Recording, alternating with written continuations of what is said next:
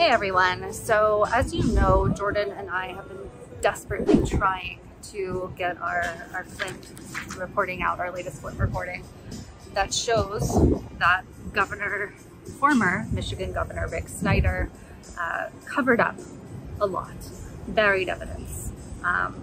He and his team are apparently very complicit in what happened to Flint. So I don't need to go over everything, but here are the top bullet points. Phones belonging to top officials were erased in 2015. Top officials in the Governor Snyder administration. Phones belonging to top officials with the state environmental department were allegedly dumped off at the state IT department, wiped clean. Governor Snyder himself refused to hand over key documents to Flint water criminal investigators. Governor Snyder's top advisor, Richard Baird, interfered with the criminal investigation.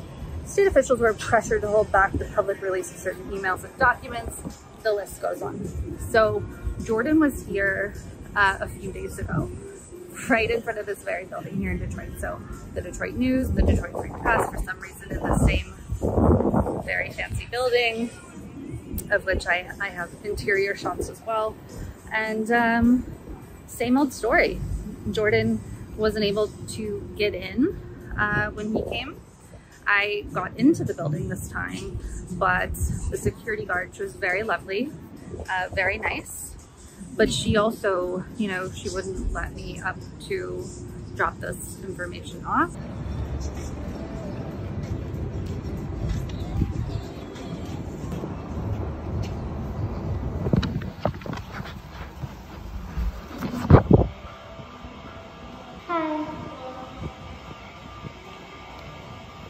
So hot outside.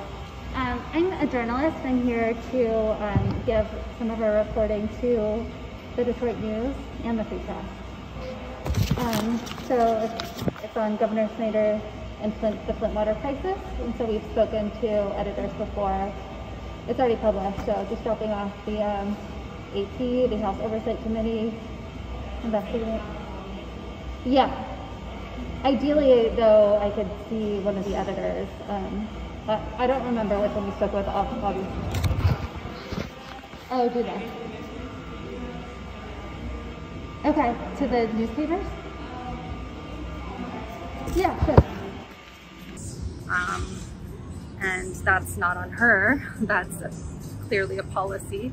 So I was able to leave one of our documents with her, and I told her what the story's about. I told her what, you know, that our contact info is on the front page there, and she said she'll contact the property manager and try to get this up to the news organizations. But why are they in this ivory tower? Like, why is it so hard to get news organizations who know the story, who know what's happening? This is not like they haven't seen this story. Why is it so hard to get them to cover this? Governor Snyder and his officials, his administration, got rid of evidence related to the Flint water crisis, where a lot of people died and a lot of people are sick, and it's impossible to get it to the Detroit Free Press